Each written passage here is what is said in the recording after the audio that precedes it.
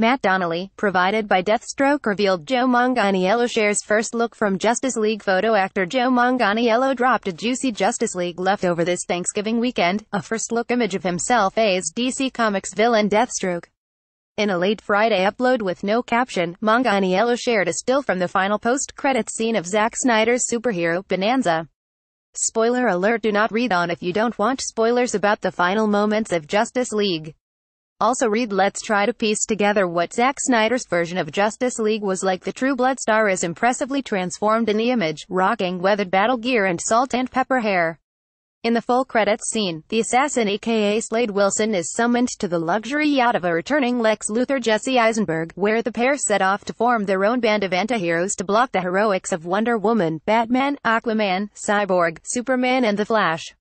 In late October, TheRep exclusively reported that the Raid director Gareth Evans was in talks with Warner Brothers to direct a standalone Deathstroke film with Manganiello at the lead. The character was originally supposed to be a foil for a planned standalone Batman film starring Ben Affleck with director Matt Reeves. Deathstroke was created by Marv Wolfman and George Perez.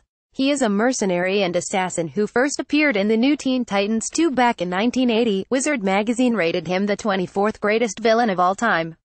In 2009, Deathstroke was ranked as IGN's 32nd greatest comic book villain of all time. Deathstroke, also known as Deathstroke the Terminator or simply Slade, is known to be the greatest assassin in all of DC Comics.